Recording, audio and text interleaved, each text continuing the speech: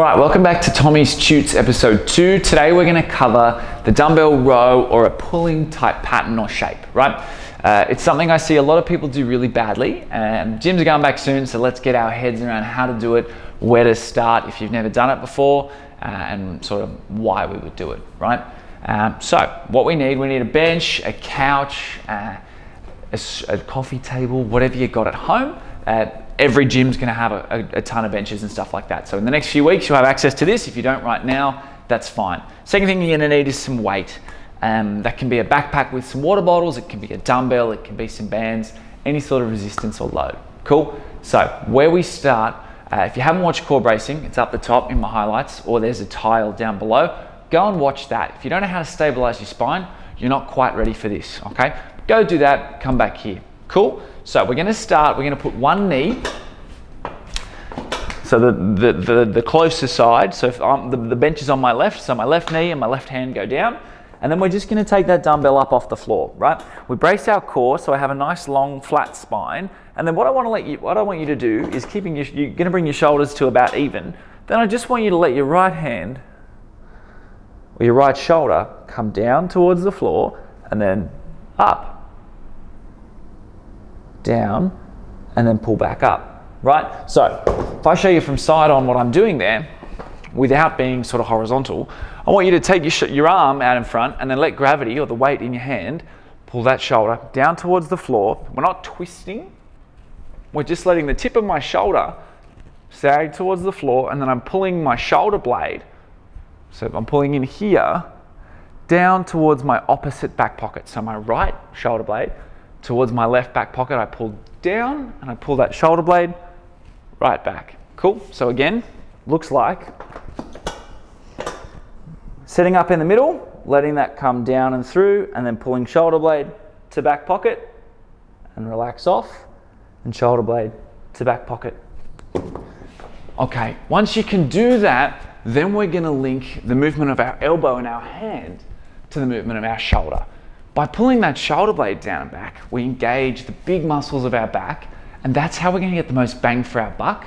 We're going to get better development of our back. We're going to actually recruit the big muscles of our back, and we're going to move more weight, and that's a good thing. Cool? So shoulder blade to back pocket, then we can start. What we're thinking about doing is bringing our elbow to our midline. So elbow to rib cage, or even elbow to hip back here, not out to the side. So that arm stays nice and close to our body.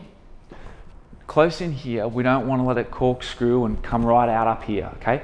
That's no good for your shoulder. So we set up here. We start in the middle, we let that shoulder come through, right down. We pull shoulder blade back, elbow comes to our hip, we feel our lat come on, and we let that down and off, and then the shoulder comes back down and through. What I don't want to see is this. Shoulder comes on, elbow comes up and comes really high, and then my shoulder here pitches forward, down, back off, okay? If that shoulder, when we pull our elbow too far back past our hip or our ribs, if that shoulder pitches forward, we're in trouble. That's going to fire up through the front of your shoulder, it's going to be uncomfortable, and you're going to start using your bicep. And this is a back exercise, not an arm exercise. If you want to engage your biceps, go do curls, do some chin-ups. There are better ways to get some arm engagement, right? So, key things to think about with our row. It's a back exercise. Shoulder blades must come back and down. We pull our elbow towards our hip or towards our rib cage. We want to think of our hand as more like a hook that's holding the weight, and the elbow is doing most of the work. Cool, so we pull up to our midline, and then we let the elbow come back down, and then we let the shoulder blade come off, okay? That's how we learn the basic pulling pattern. Once you're a little bit more competent and you understand how to dissociate, or how to get your shoulder to move separately to your elbow, that's fine. Then we can string those bits of the movement together. So what you'll see in the gym when you're watching people who've done a lot more rowing or pulling movements is they do this. They set up, and they just, from the ground, they'll pull shoulder blade through, elbow off, shoulder blade off. A little slower, shoulder blade, elbow back down, shoulder blade down. Cool? So that'll look like that at real speed. okay? That's what we're aiming for. So key things, or some more things I need you to think about with this. That weight that you're rowing, it must be a weight that you can retract or pull that shoulder blade down with.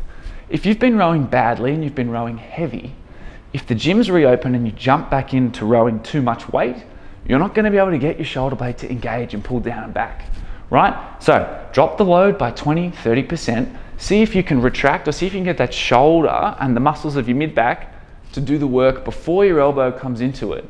And then let me know how you go. We want a lot more back than bicep, okay? So give that a crack.